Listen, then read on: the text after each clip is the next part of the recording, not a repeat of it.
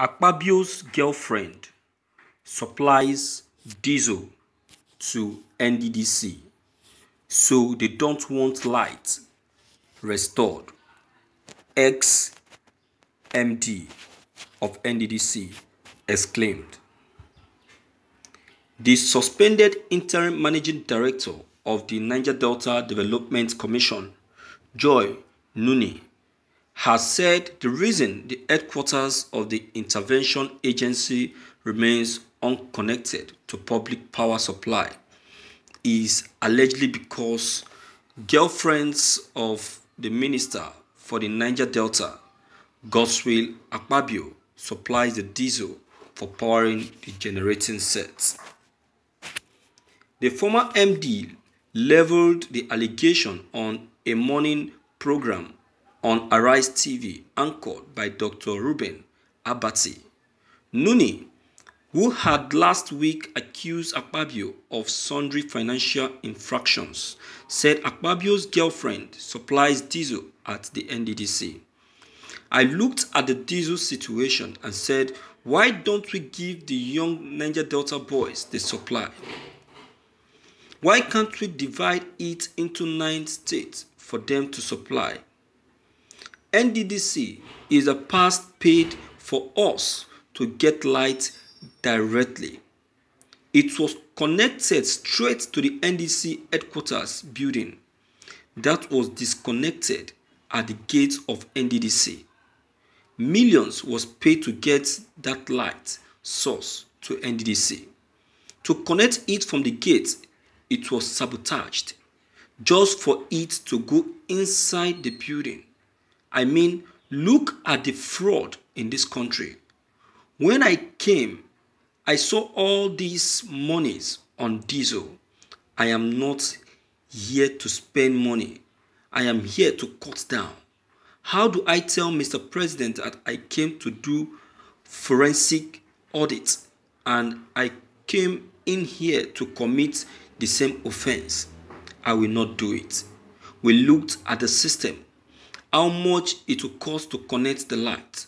To cut the long story short, I approved. We got the engineers to repair that thing, but because I am not the one to pay, do you know that they refused to pay the money for us to connect that light into the office so that we can keep buying that diesels? Nuni had last week accused Akpabio of sundry financial infractions after appearing before the Senate ad hoc committee investigating the Nddc. Akpabio and Nuni had appeared before the committee investigating the alleged mismanagement of 40 billion by the IMC of the Nddc. She told newsmen, nobody makes any payment in Nddc without Godswill Akpabio. When we first came to the Nddc on the day of going for the inauguration, he told me in the car that, Madam MD, if you don't do what I say, the same pen which I used to sign your letter, it will be the same pen I will use to remove you. He said the first thing I should do when I get to Port Harcourt is to change the dollars in the Nddc account. I was scared to do that. After that, he came to Port Harcourt 2 days after the inauguration. He said the first thing I should do is to make sure I change the dollars. I should remove Mr. Keltigo from being legal and send him on compulsory retirement. That we cannot have a Northerner being the head of the legal team of the legal unit. He said I should remove all the other directors that refused to take his instructions during the time of Mrs. Akwagaga. That is the predecessor before I came. So he came also with a draft letter that I should write and put it on my letterhead, implicating Senator Nwaboshi of collecting contract in Nddc. I told him that I will not, that I am a lawyer and that whoever alleges must prove that fact that Senator Nwaboshi is giving us trouble. Akpabio never signed any document. He will always refuse to sign, but will tell you to go and commit the fraud. For instance, he told me to go and raise a memo and give an emergency contract for flood victims. He wanted me to take an oath. He has denied that, but I want to say today, he told me up to 3 times until we had a reconciliation meeting at the villa in the house of Mr. Sariki Abba, who is the SA to the president on domestics. I refused to take the oath, so he said he was going to remove me. He started the campaign of calumny against me. I did not answer him because the fact will speak for itself. Then Mr. Linus, who was the director of finance, refused to sign because he did not follow due process. Then he also said that I should implicate the chairman of the House committee because the chairman had gone to Ondo State for a meeting to plan against him. Now, to end this matter about the procurement process, I refuse to go with him to deceive Mr. President at the Federal Executive Council meeting because the Procurement Act says if I contravene any section of the Act, it is 5 years imprisonment without an option of fine. Akpabio went to get the approval from FEC. The 2020 budget has not even been discussed by the National Assembly till today. He lied to FEC, which is the greatest embarrassment for a country. I refused. I am challenging him to deny any of these allegations. Thank you for listening to this news.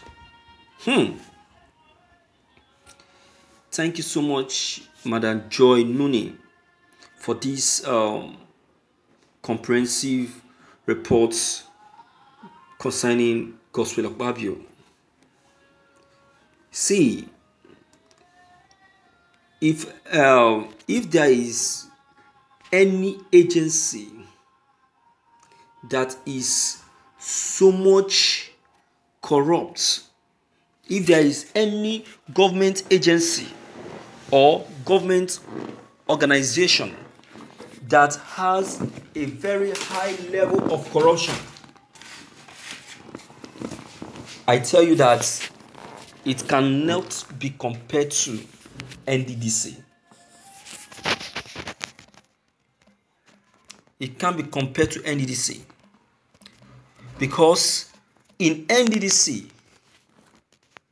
we have a lot of corrupt personnel. A lot of corrupt personnel, of which Akpabio, who stands as the chief executive officer of the Nddc, is the kingpin. He is a master corrupt person in that organization. Can you imagine?